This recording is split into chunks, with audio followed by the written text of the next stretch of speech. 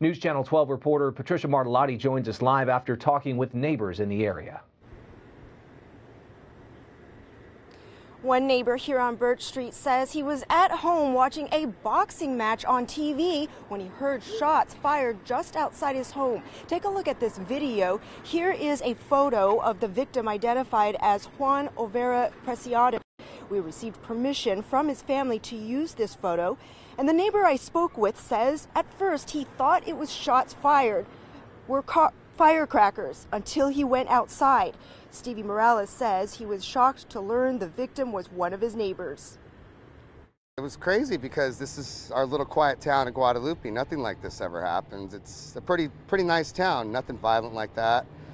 And it was a shocker to us. It's not something you see every day in Guadalupe. An incredibly sad,